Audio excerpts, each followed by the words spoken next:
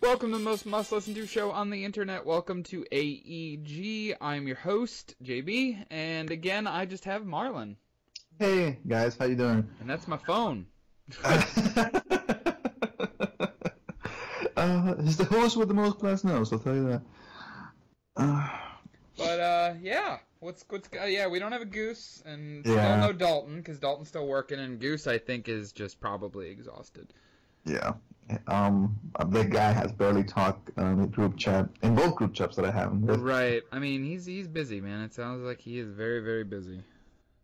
I wouldn't doubt it. I mean, the poor guy has been dealing with a lot of things up in New York, so I wish him the best, that's all I can say. Right. But, yeah, we're gonna keep this episode short and sweet. We didn't get to one late last week, so we figured we would give you a short one since I've been playing a bit of the Black Ops 4 multiplayer beta. Nice.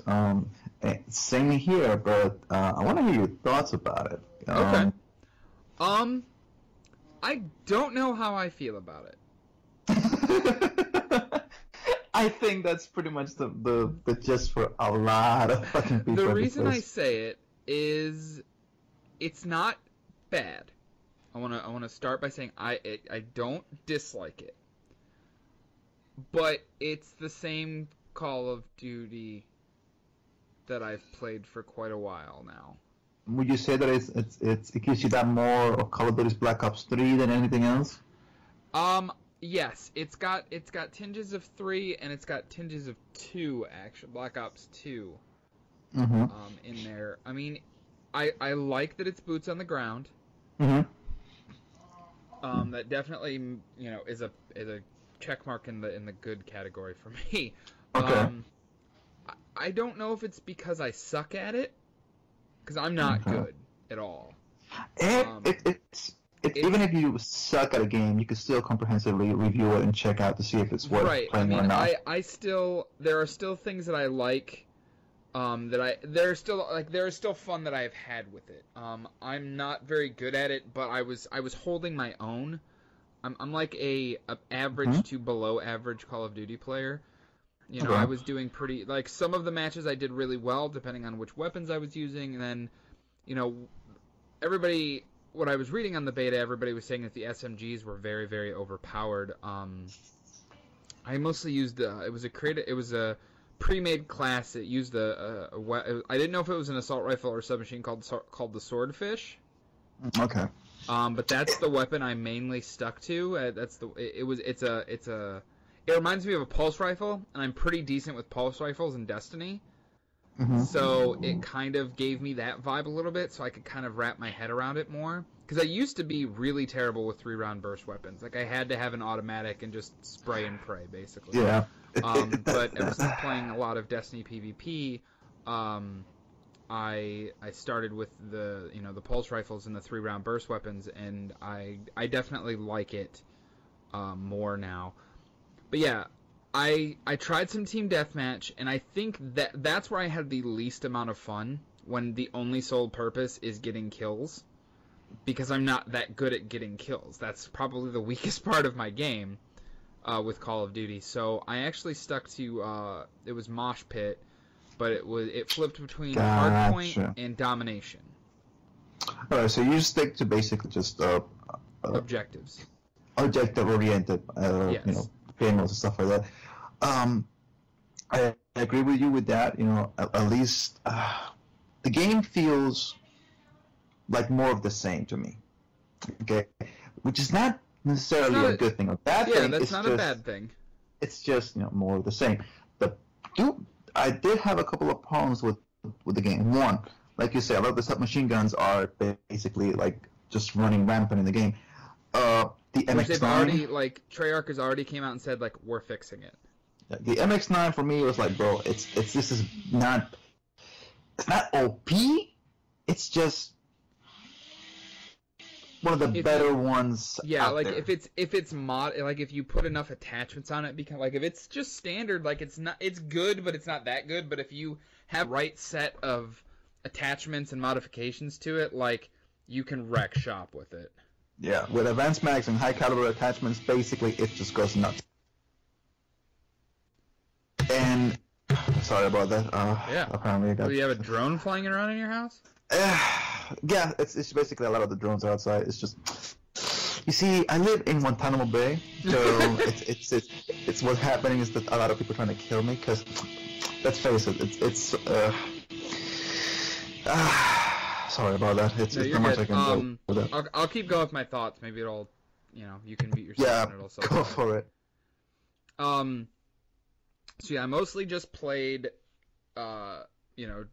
different objective-based modes, and I liked it. I mean, I only got to level 5. I saw Goose. He's played more of it than I have. It seems like he's level I think 19. Yeah, I saw him play, and I go, oh, man, the guy must be just completely into the freaking beta. Well, Because, I think he was very unsure, and I still also am, of a day one purchase. He was all in when they first announced it, and then when he found out about the season pass, or Black Ops Pass, or whatever they're calling it this year, he retracted his purchase because he didn't like the business model, which I honestly can't say that I blame him at all. And then he decided to play a bunch of the beta to see how it goes. Yeah, it's the reason why I like betas nowadays is because if the game, because for the most part betas is basically the game almost completed. It's just missing a little polishes here and there. Right. I mean, yeah, I could tell it looked good, but there was still some polish that could be done on the graphics. It looked kind of washed out. Yeah. And obviously there were a lot of fixes, bugs and spawning errors, and obviously the OP of armor and submachine guns and stuff like that. There are definitely kinks to be worked out, and that's why companies like this have these betas. But it's funny, after playing this, I'm actually more interested in the next beta that they do. Mm-hmm. Which is the Blackout beta for the new Battle Royale mode. And I know. See, that's the thing. From looking because from if the that's perspective, good, I might be able to justify buying this game just for the Battle Royale. Just for that.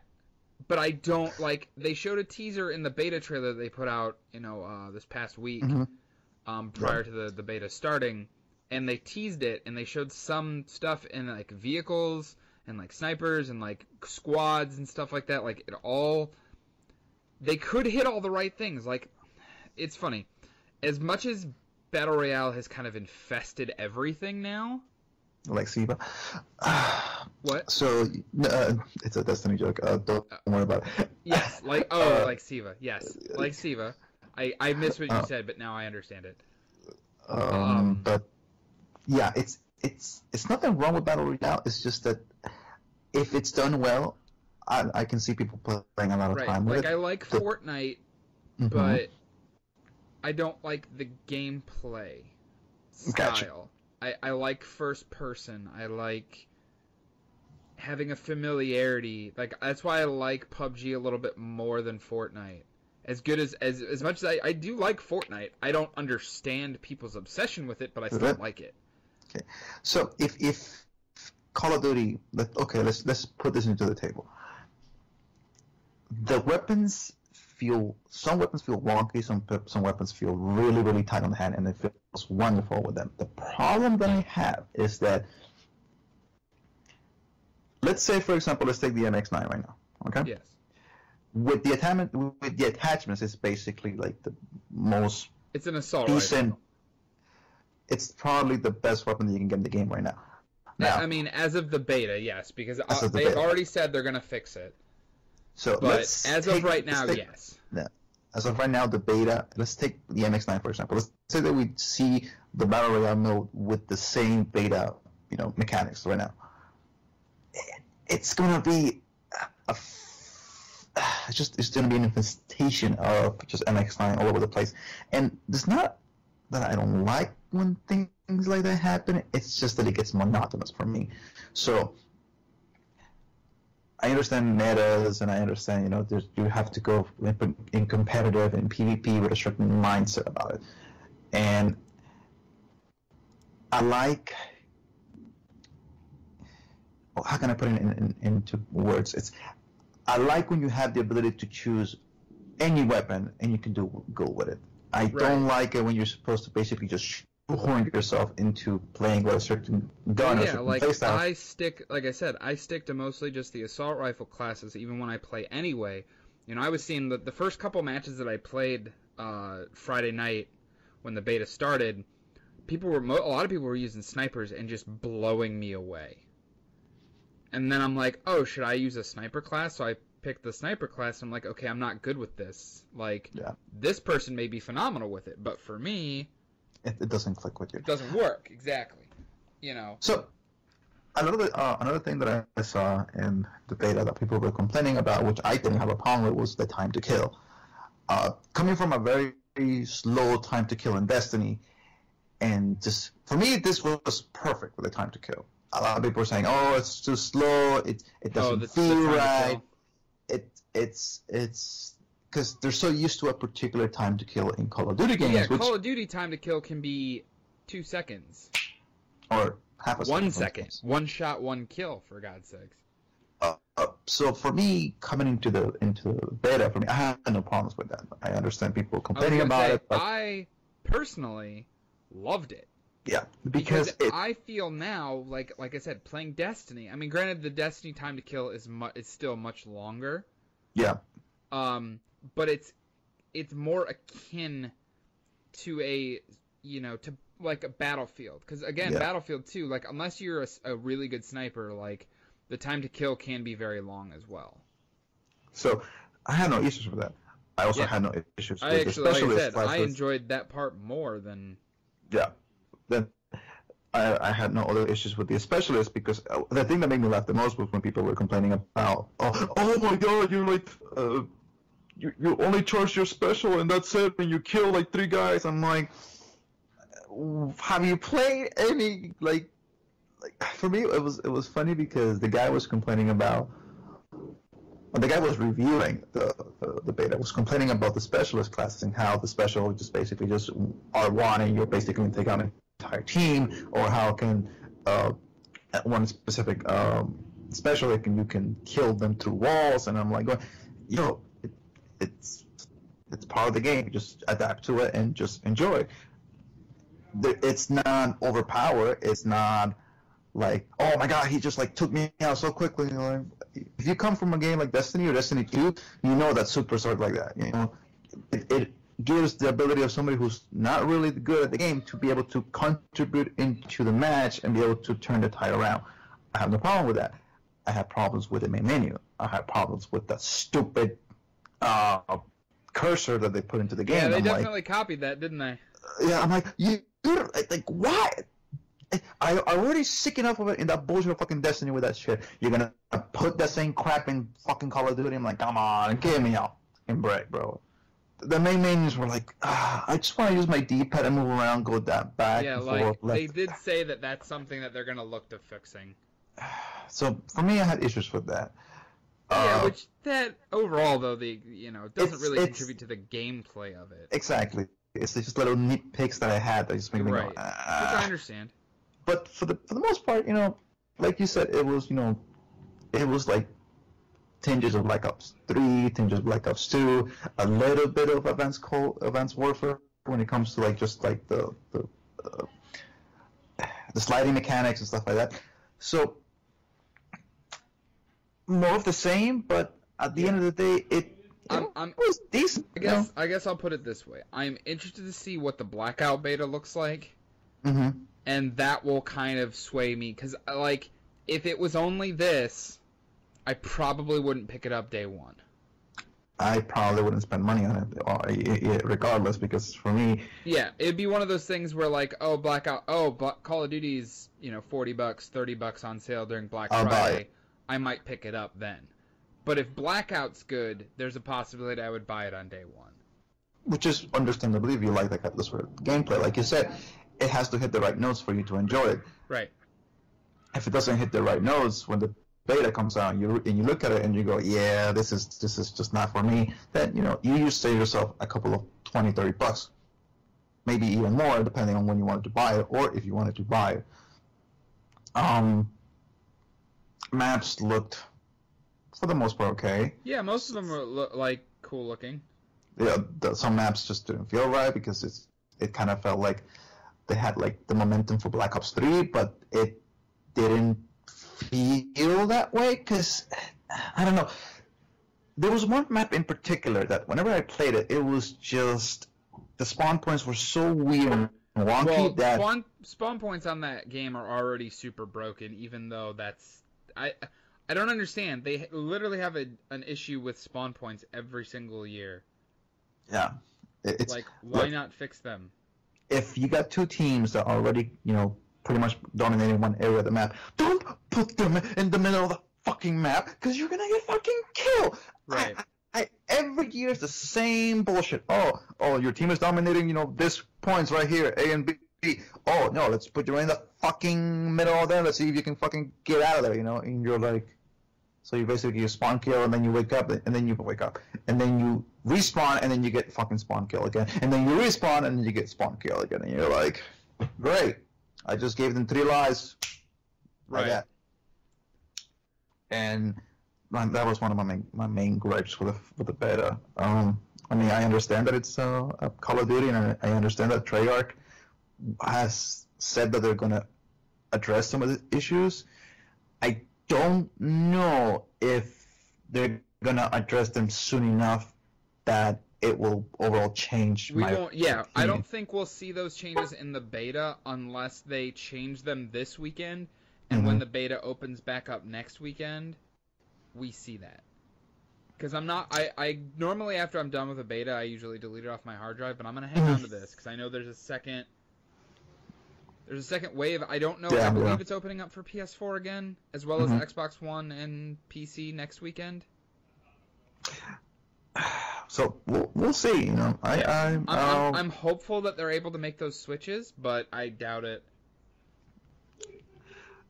What do you thought about the specialist classes? Like, was there anything in particular? There weren't any, honestly, that really stood out to me. It was. I played. I think it's Nomad. I like the Nomad. Even if people say, the one with the dog. Yeah. And I also played Prophet a lot. The one that had the Seeker Shock Mine. I played that. Those were the two that I stuck to most. I honestly like Prophet quite a bit. Because I liked his specialist weapon, which was like it's like a sniper rifle, but with like a shocks component to it. It was pretty cool. But it's I mean it's an interesting take on the whole Black Ops thing, but right. I mean, I can see they're trying to put their own spin on other people's ideas. I guess. Yeah. I don't want to get that derivative, but that's what it feels like. Yeah, exactly what it feels like. It feels like Rainbow Six. It feels like Overwatch. Even with there's like a new mode. It's like an escort kind of thing, similar to Overwatch. Like it's very. They're trying to take cues, but then put a Call of Duty spin on it, which is fine. Which is, I mean, if it works for you guys, then go for it. But it shouldn't be too much on the nose, which is for me exactly. But so at the end of the day, it's still Call of Duty. At its core, it is still feels and plays like Call of Duty. And we will see. I mean, if you like Call of Duty since for the past 10 years, then you're gonna like this more because it's just more of the same, which with a different spin on it in certain areas. Which I don't know if it's warrants enough to pay $60 for it. That's what I'm saying, man. Like I'm not 100% sure yet. I want to see what blackout mode looks like. So we'll go from that. So that's my thoughts on Black Ops. Have you played anything else this week?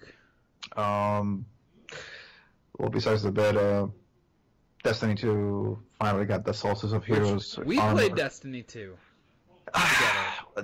Let's just say that Lee, you suck. Okay, that's all I can tell you. You suck. In more ways than one. Stop yucking. Jeff is like, no, man, the entire freaking.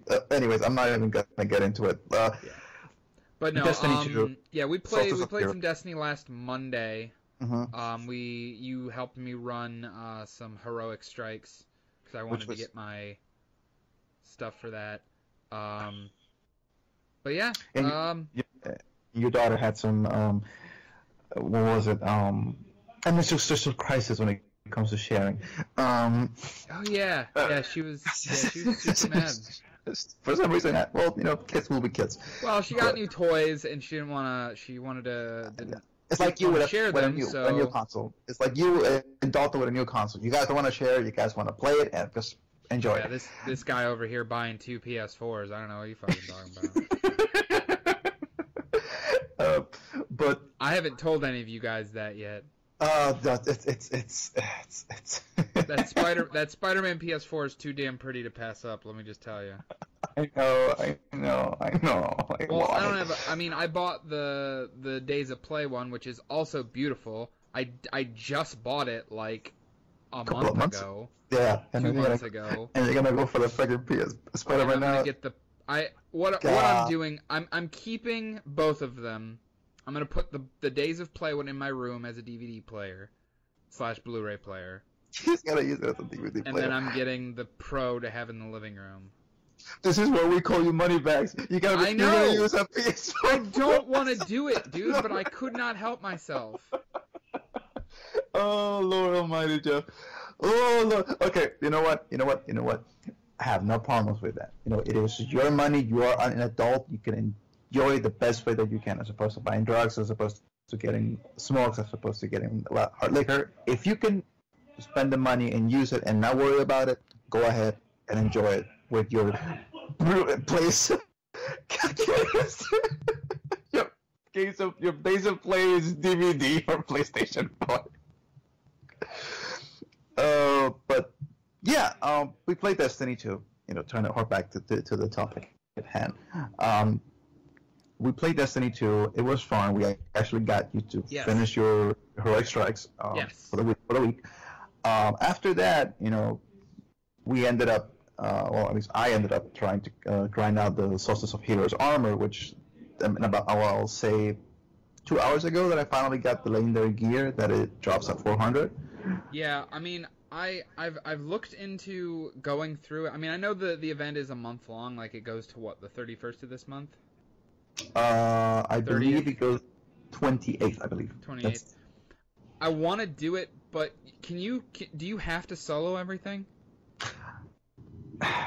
Okay, for most of it, you can solo it.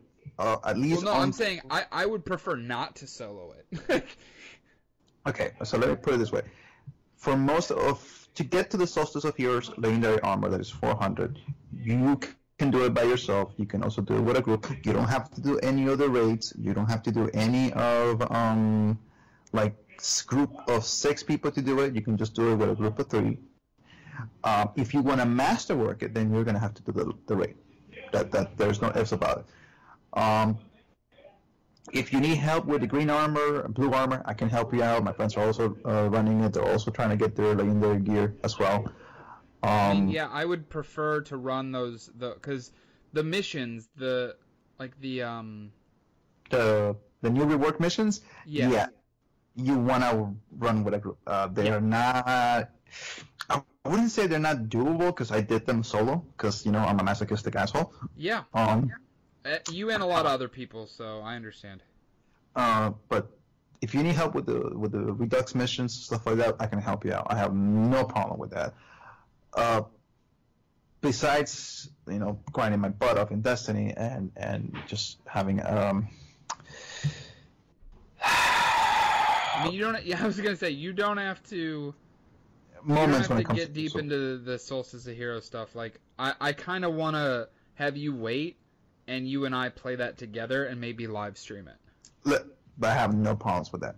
I have absolutely no problems with that. I'm not gonna give you any spoilers of what the missions do. I'm just gonna say this. Yeah, I played the what's it called? The first one? Yes. The first, like the homecoming mission. Gotcha. Okay, so you already ran homecoming. I got no problem with that. That one wasn't that bad. Oh no. The missions are not bad. They do things to make it overly. I wouldn't say overly difficult. I'll just say that it just makes you play in a very different play style than you usually are. Right. Like I heard it's a lot of like peeking around corners, such. Yeah. Using specific weapons. Let me just tell you this. Let's run the missions, live stream it, and live stream your reactions towards them. And I'm just gonna sit back and I'm just gonna laugh the entire time. What are you doing? What are you doing Tuesday? I got no problems on Tuesday. Okay, because I'm off Tuesday, and I don't have my daughter, so we can run them then. So we'll do that. We'll have some fun. If you need anything else, we'll do that. Besides Destiny 2, what else did I do? I haven't played. I don't think I've really played anything else. Which is weird for me because I play a little bit of Monster Hunter World, and finally got Behemoth. Wonderful, because the way that Behemoth works in Monster Hunter World. Oh yeah, because they added it, didn't they? Yeah, it's a collaboration with Final Fantasy XIV. Yeah, which is friggin' awesome. Which is actually funny. The way that they both collaborated with each other was that the creator of Monster Hunter World was coming into the elevator and he met up with the creator of Final Fantasy 14, and they were like, I like your stuff, I love your stuff, let's get together. And that's how this whole thing came about. And Behemoth, it's a raid boss. You're supposed to go at it as a 4-man group, and the way that the boss works when it comes to mechanics, it's wonderfully done. The problem with that is that people are idiots and they don't know how to fucking hide. So I have carded, I want to say I would have carded, but I have lost the mission probably 20 times already because people keep dying. Right. And even though the game tells you, hey, listen, just stand behind a rock, and you will survive the blast. No, I'm going to be in the middle of the fucking map, just try to slash and hack at this guy, and don't realize that the guy's about to do a one-shot kill. Boom, we're done. Quest over. Restart again. But armor is freaking phenomenal. It's basically the Dragoon armor from Final Fantasy XIV. That's awesome. It's the most beautiful thing that you can watch in Monster Hunter. Like the best looking armor in my taste, the entire game. The best perks that the game has. What armor is it called? It's the Dragon armor in Monster Hunter World, but if you go to Final Fantasy XIV, it is the Dragoon armor. It is their high class armor that you get for the Dragoon class, and it's so fucking pretty. And you can change the colors. You can and not even get me started on the freaking Instaclave because it's freaking badass. It's a freaking Gallic Bulk. It's so pretty. So if you get the time and you actually can, if anybody that is listening to this, if you haven't done Behemoth, do yourself a favor. Go to Monster Hunter World, play that quest, get it, and I know that the quest makes you fight Kuluyaku, and I know that he's an asshole. I know that he's a stupid. That armor is sick. Trust me, I know it's freaking phenomenal, and the way that the game. I just looked it up on Google. it's and you can change the color. You can put it white. You can put it blue. You can put it. Oh, that's too cool. It's basically, and they added an animation into the game that allows you to basically bypass Behemoth's ecliptic meteor. So if you time it correctly, the animation allows you to high jump into the air, as the Dragoon class does in Final Fantasy games, and you bypass the attack and you don't get killed. And it's the most badass way of just basically just saying to the monster, "Fuck you, you ain't getting me, motherfucker." I have done it a couple of times, and trust me, you get a rush going because if you don't time it correctly, you die. But if you time it the way it's supposed to do it, you go up into the air, you come down as if you were coming as a god, and the monster's like, what? He didn't die? Oh shit! That's too cool.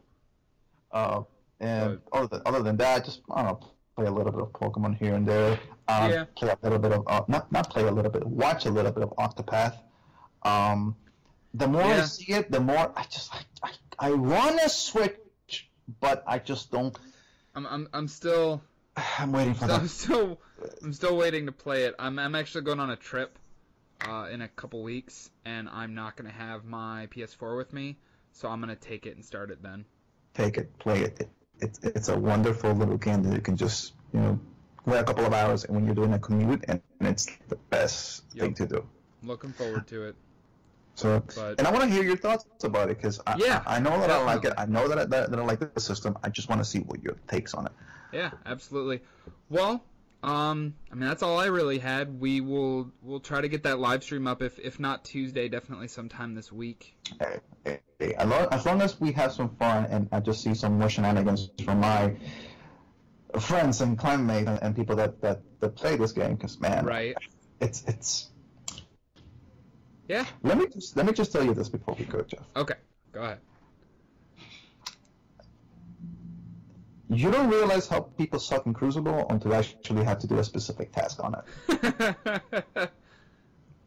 Yeah, let's just leave it like that. Cause we'll just that's a good place to. You don't know how much you suck till you have to do something specific. Yeah. That's a good way to. That's a good. Yeah. I think that's that's good. It's a good place to end it. Well, thank you guys for listening. We'll be back this week with some more AEG show. Hopefully Goose can be on Wednesday. We'll record that, and then we'll record some Destiny this week. Show you guys off some of the Solstice of Heroes stuff. So that's what it's called, right? Solstice of Heroes. Yeah, Solstice of Heroes. Okay. They come up with such weird names for that stuff. I get it's supposed to be like this whole collaboration with the sun and the moon and the Solstice and blah blah blah. It's annoying at one point. Right. So we'll just take that. But thank you guys for listening, and we will see you later this week. Take care.